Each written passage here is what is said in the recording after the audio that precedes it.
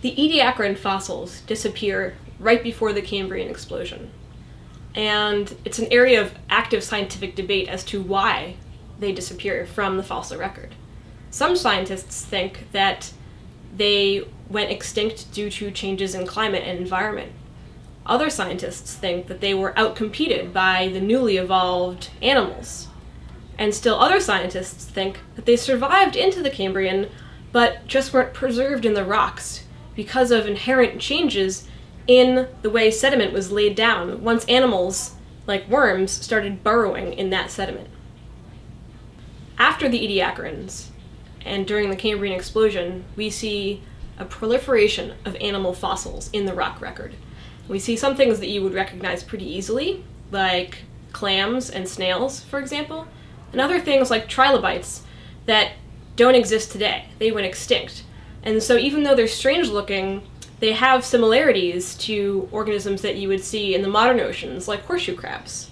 In contrast to that, the Ediacaran fossils don't really look like anything that we see in modern oceans, and that's one of the reasons why they're so interesting to scientists. The fate of the Ediacaran organisms in part depends on what they were. If they really were animals, then you and I might be considered the ancestors of the Ediacarans. But there's also a good chance that even if they were animals, the lineage that encompasses the Ediacaran fauna went extinct.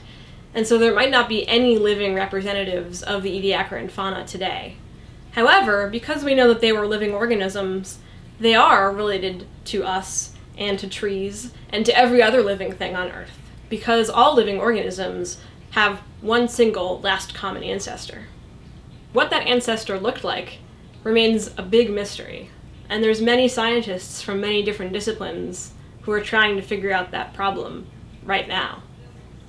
And they're doing that using lots of different techniques. So people who are geneticists are looking at the DNA of modern organisms to try to determine what the DNA of the last common ancestor looked like.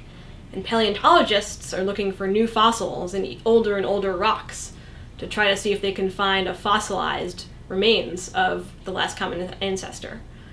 And theoretical biologists, who are basically mathematicians who work on biological problems, are trying to model what the last common ancestor of all organisms looked like, based on our knowledge of modern life today.